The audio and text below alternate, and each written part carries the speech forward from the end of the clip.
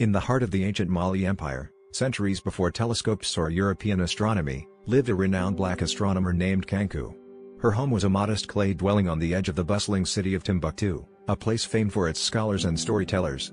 Kanku was fascinated by the night sky and would spend hours each evening observing the stars, her keen eyes mapping their patterns and movements.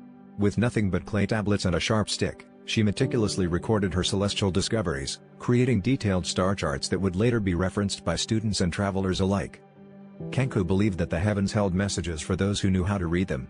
She noticed the rhythmic dance of certain stars and the way the moon's phases coincided with the floods of the Niger River. Her knowledge was sought out by farmers, who relied on her predictions for planting and harvesting, and by travelers, who used her star maps to navigate the vast Sahara.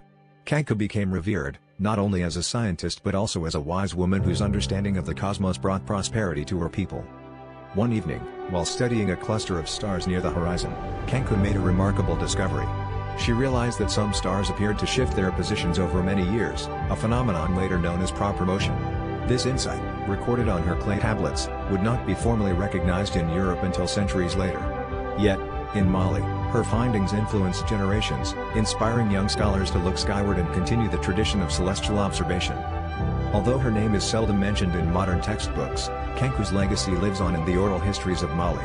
Her star maps, etched into clay, were passed down through families and scholars, a testament to her brilliance and curiosity. Kanku's story reminds us that the quest to understand the universe is a universal human endeavor, and that the wisdom of Black African scientists has long illuminated the path for others to follow.